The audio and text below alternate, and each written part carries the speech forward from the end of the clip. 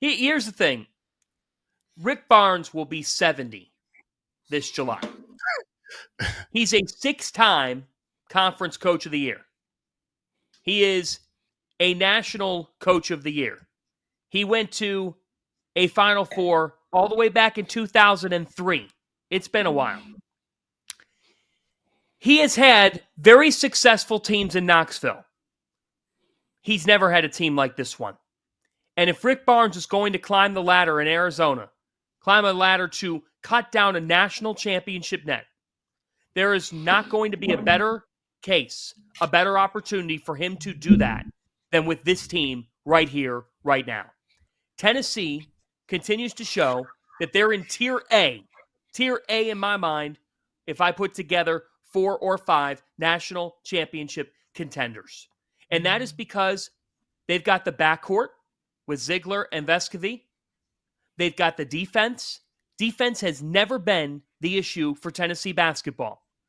But great offense beats great defense 9 times out of 10.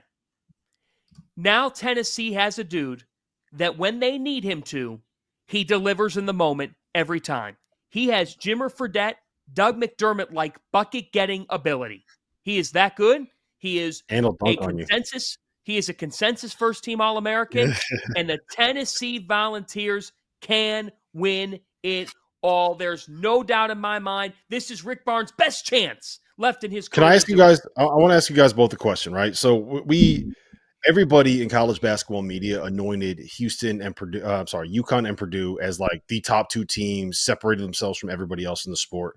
Like 2 weeks ago, and then UConn and Purdue lost, and now it's kind of been a theme. We've talked about it the last 2 nights that Houston is right; they belong in the conversation with Purdue and UConn. Now, personally, I am not quite ready to put Tennessee at the same level as those top 3 yet, but I think it's a lot closer than people realize, and I don't think that they get enough credit. Where do you guys stand on that?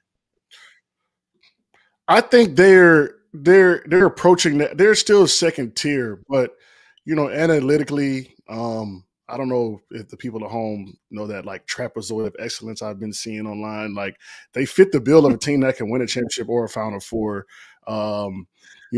With the offensive profile and defensive profile, I think a lot of teams, even Houston, watching Houston last night, love the talent, love the defense, but they sometimes go cold on offense and become stagnant, and you only got to lose one game and it's all over. And so teams like that scare me. I like Tennessee a little more because they have a lot more offensive variability and the defense is going to travel. So like tonight, perfect example. Auburn has them on their heels. What team in the top 5 has a guy like Dalton Connect that can take over the game without, even with Edey, we got to get Edey the ball. We're going to double team. It got to the point where they were triple teaming Dalton Connect. And when you're triple teaming a kid in college, it's not going to go well for you, just defensively and talent-wise. So I like them as a real contender, just off the fact that they have this offensive juggernaut that on any given night. I mean, if he goes to the tournament and starts rolling, 30-point games off, Tennessee will be there at the end. They're in the mix. They're in that top mix. They're not Tier B for me. They are Tier A. They have a combined 12 Quad 1, Quad 2 wins.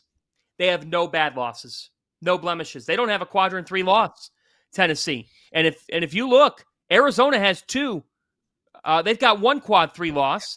North Carolina has 1 Quad 3 loss. So the other teams that are in the mix for that 2 seed, the 1 seed, to overtake Arizona, we're talking about Carolina. We got to be talking about Tennessee to get on the 1 line. More to come on After Dark.